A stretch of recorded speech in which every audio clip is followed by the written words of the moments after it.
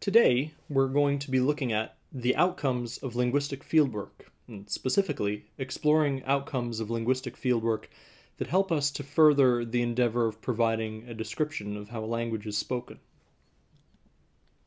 So 10 years after the publication of Gippert, Himmelmann, and Mosel's 2008 Essentials of Language documentation, many of their criticisms of traditional descriptive endeavors remain.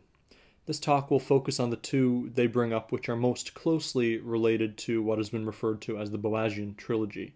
Specifically, provided with a grammar and a dictionary, it is still impossible to know how the language is spoken. That is, many communicative practices found in a given speech community remain undocumented and unreconstructible. Second, that grammars and dictionaries provide little that is of direct use to non-linguists. And to these observations, I would like to add a third, that relying on collections of texts, it is still difficult to gain clear insights into questions of linguistic style, or indigenous history, culture, or wider perspectives, what Boas himself referred to as fundamental ethnic ideas.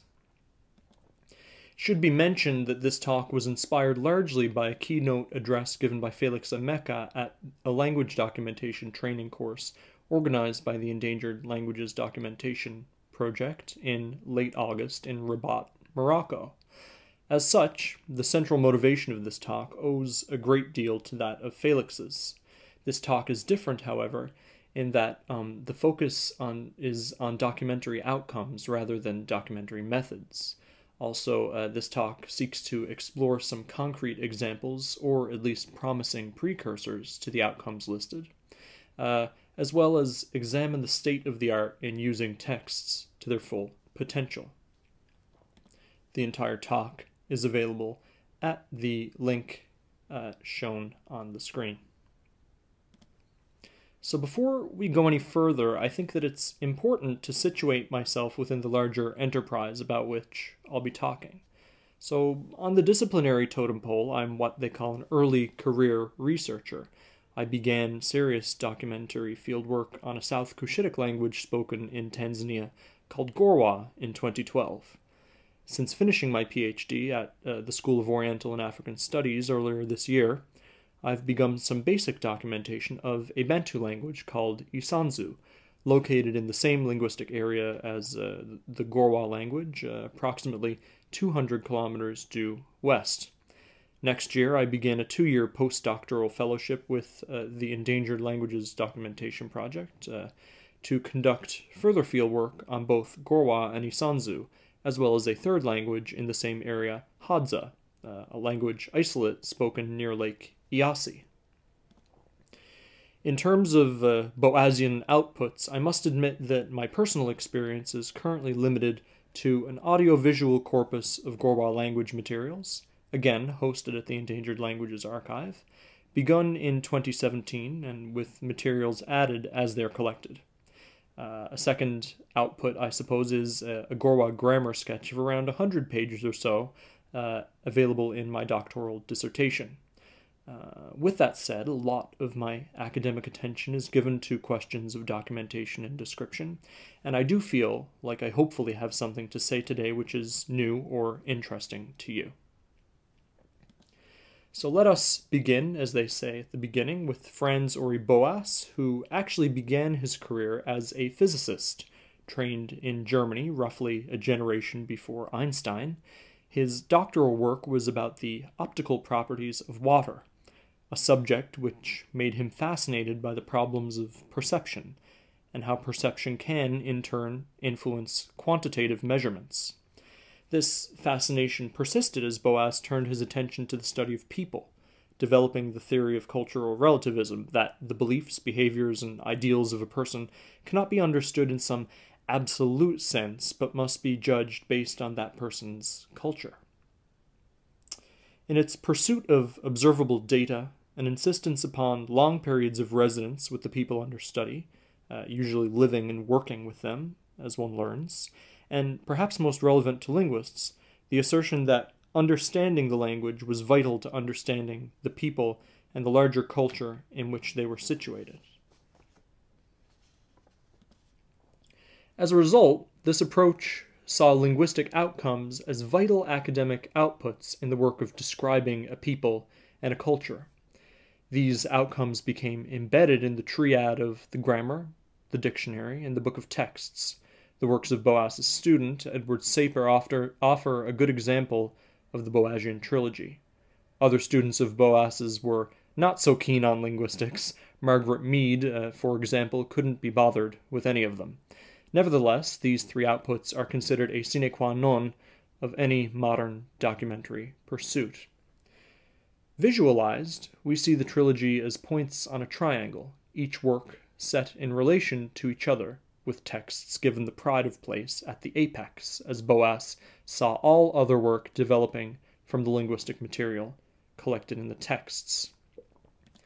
A concrete example of the trilogy that I'm familiar with is that of Iraq, a substantial formal grammar written by Martin Mauss in 1993, followed by a formal compilation of Iraq texts featuring transcriptions of stories, historical accounts, songs, proverbs, and riddles, and an Iraq English dictionary by Martin Mauss, Roland Kiesling, and Iraq speaker Martha Koro.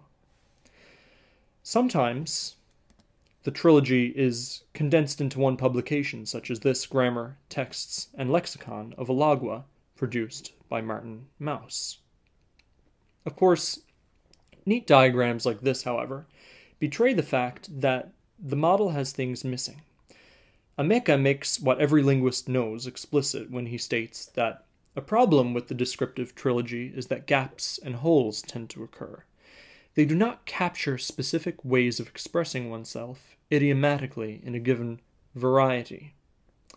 And by this, what he means is we're talking about things like formulaic language, those expressions which are fixed in form and often non-literal in meaning, such as idioms, proverbs, and other speech formulae. Conversational routines, the conventions of speech regularized by a community for a given situation. For example, who speaks first? How long are greetings? Can you interrupt?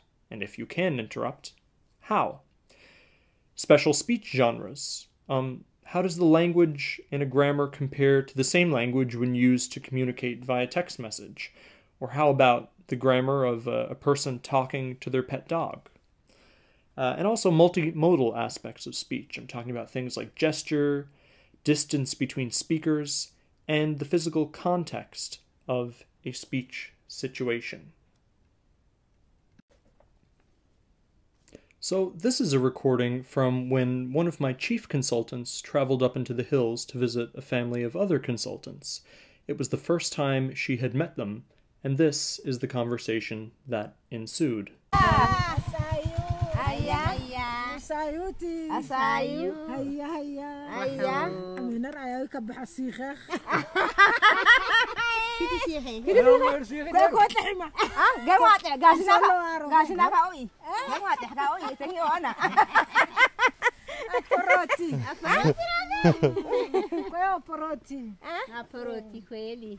Hayya. Musayuti. Sayuti ako. Salama. Hayya. Musayuti. Asayu. Hayya. Tawedo. Asayu. Kok masbi. Kwene. Sikham. Kwena fahisihni. Kwena abartina. Inuskure kadi lakini. Wala ko hazay dara. Ko asan Ko ka barti na barti. Kwena na mo ko kabuni ka. Kabuni ka. Kabuna do. We, gora kabuni ka. Endo si. Tin bihir do khige. Sana kabuni. Gora da'ti. Kabuni ka. Daga gida kanuni ta kundu. Essentially, other than a comment on one of the speaker's swollen jaw from a toothache, and doting on me a bit, the entire conversation is the speakers saying hello to each other. The salutation is cite, how are you? To which the response is always sayu, fine. Even the man with the toothache replies, I'm fine. The only bit of information that is exchanged comes towards the end, when it is revealed that the hosts are related to a neighbor of the visitor. This isn't introduced directly, however. One of the hosts asks about the health of the neighbor, using the same how are you formula as the greetings. This gives the speakers an opportunity to move from greetings to substantially discussing and exchanging information. This is a second example, a recording made of a diviner reading a client's prospects in stones, known as ethno-thesauruses. What is interesting here is that the diviner enters into a conversation with the stones, asking them questions and revealing answers according to their various configurations.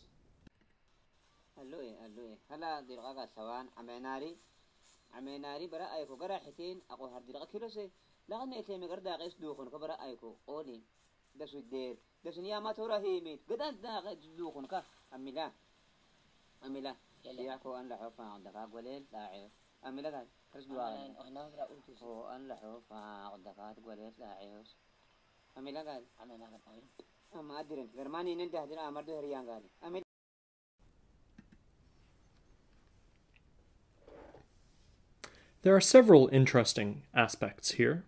If the recording shown were a bit longer, several lexical items unknown in Gorwa otherwise would occur here in the stone dialogue. And at 26 seconds, one can hear a soft, ejective sound, a sound produced only by traditional healers and diviners, and only in their respective contexts of healing and divining. Perhaps most obvious, though, is the interplay of movement and speech. Questions are asked and answered only when accompanied by the proper manipulation of the stones. Both of these examples, then, leave us with the question, whither in the Boasian trilogy does material like this make its home? Certainly, some aspects could be accommodated by careful transcription in the texts, and perhaps the greeting formulae could be accommodated somewhere in the grammar or the dictionary. But there's undoubtedly the intuition that in none of these outputs can the nuance of each of these examples be expressed fully. But each of our examples here are clearly cases of language. Indeed, I can't imagine many linguists discounting them as somehow extraneous. Therefore, if not here, then where can these aspects of language be fully addressed? Part of the answer lies in an expanded set of Boasian documentary outcomes. Here we see the traditional Boasian trilogy preserved with the position of texts still central to the enterprise, but now we see an expanded set of outcomes, each of which contributes to the task of documenting and describing the language and communicative practices of a speech community. Each of these new outcomes will be explained and exemplified, in no particular order. We'll start with the grammar of usage. So most grammars are oriented from a form to function perspective. We open the book, we turn to the section titled Pronouns, read the subsection on number marking, and only here might we get an indication of what communicative function number marking may have. For example, outside of its obligatory role as agreement, plural number forms may be associated with respect, for example in French and some Bantu languages. A grammar of usage inverts this structure, beginning with communicative functions and moving to forms. As such, in this kind of grammar, one turns to a section on how to indicate two things happening at once, reads the subsection on concomitant tense marking, and then gets an explanation on how verbs inflect and the form of the appropriate morpheme or morphemes. A celebrated example of this kind of grammar is Leach and Svartvik's A Communicative Grammar of English. A peek at the table of contents on our left gives us some ideas of the categories that might be developed. How does one express disagreement? How does one take part in friendly communication? And further, though not primarily arranged in the function-to-form grammar, grammars in the Mouton Grammar Library series have useful subject indexes, often with communicative functions included. Examination of two grammars in this series reveal a host of useful categories, including curses and recapitulation, specifically in narratives. Cristofaro warns against mixing formal and functional categories in a single subject index, and instead suggests a special index for each. This, of course, is in a grammar that is primarily form to function. This presentation goes a bit farther, putting forward stand-alone volumes such as the section of Leech and Svartvik offered above. Obviously, as the peculiarities of language emerge, so too will sections in a grammar like this need to be made to order. Greetings and divining would need to be sections in Gorwa, for example. Moving on, essentially every thesaurus is actually an ethno-thesaurus, except the thesauruses which group and divide words into wider concepts and shades of meaning according to a Western cultural paradigm are just called thesauruses. We see a classic example in the Rajats thesaurus, which is structured according to an increasingly fine level of conceptual categories, in this case reflecting late Enlightenment European culture.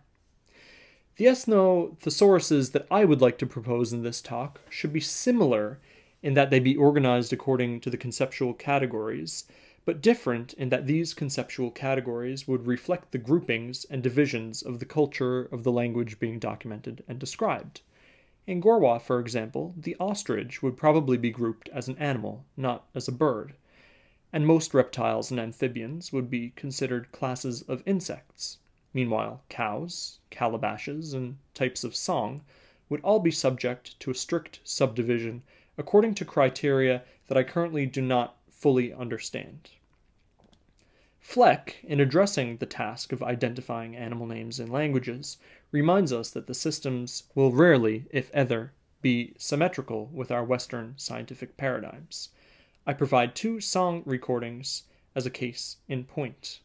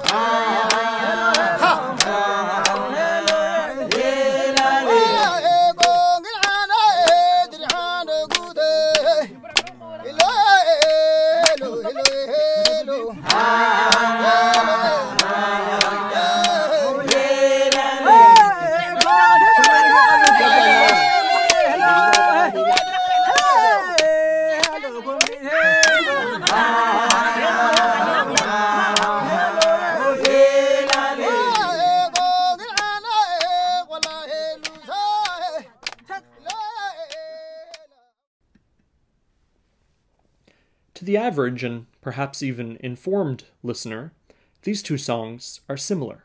Call and response, sung to clapped hands, etc. But to the singers of these songs, and indeed most Gorwa people, they are quite different. Tondordoya is what is called a Manda song, and Konkirhando is a Halo song. Manda songs are typically sung by members of the secret Manda Brotherhood at meetings in the sacred groves scattered all around Gorwa land. Halo songs are used to coordinate groups of youth as they conduct communal farming. It is the function of these songs that differentiate them, a taxonomy accessible only to singers of these songs and speakers of this language. Accounts of paralinguistic repertoires are altogether more rare, and I can't say I've yet encountered a work that covers the paralinguistics of a language community in any systematic way. Essentially, such an account would address things like body language and posture, distance and body contact between speakers, pitch and rate of speech, concepts essential to speech and regulated by it, but not strictly part of language. Ethnographies of communication sit directly on the border between anthropology and linguistics, and again conform an essential part of our understanding of language as a system. Muriel Seville-Troik, well known in this field, defines ethnography of communication as a pursuit that focuses on the patterning of communicative behavior as it constitutes one of the systems of culture, as it functions within the holistic context of culture, and as it relates to patterns in other component systems. Some examples include Albert, 1972, who relates situation-specific rules for speaking to Burundi social values and social structure. Blom and Gumper's 1972 treats code switching in Norway from the perspective of the interrelationship of social constraints, cultural values, and language rules, and Mitchell, 2018, examines how the use of Datoga women's father-in-law avoidance register helps speakers construct social relations. The methodology involved in ethnography of communication is most likely present in even the most formally oriented linguist, and involves paying attention to and exploring the following aspects, abbreviated famously by Del Hymes as speaking. So we look at genre, which is a type of event, the topic, the referential focus of the speech event, the purpose, both that of the community and the expectation for the communicative outcomes, as well as the individual participants' goals, the setting, including the location, time of day, season, weather, participants, their age, sex, social status, and other relevant categories, such as whether they're diviners, healers, message form, including both vocal and non-vocal channels, which language they're using in a code-switching event, for example. Act sequencing, the ordering of events, including turn-taking and overlap. Prescriptions for interaction, what people in the community deem as ways that people should act during a given event, or ways that they should not act during a given event. Norms of interpretation, so the common knowledge in the society which allow particular inferences to be drawn about what is to be taken literally, what is to be construed as a metaphor, etc. I return to Mitchell 2018 as an example with which I am most familiar. The Datoga people, speakers of a Nilotic language and whose communities border on those of the peoples with whom I work, the Gorwa, the Isanzu, and the Hadza, are patrilocal, that is, a newlywed couple will go to live at or nearby the husband's father's household. This results in young women coming in contact with male in-laws who, in Datoga culture, demand a great deal of respect and deference.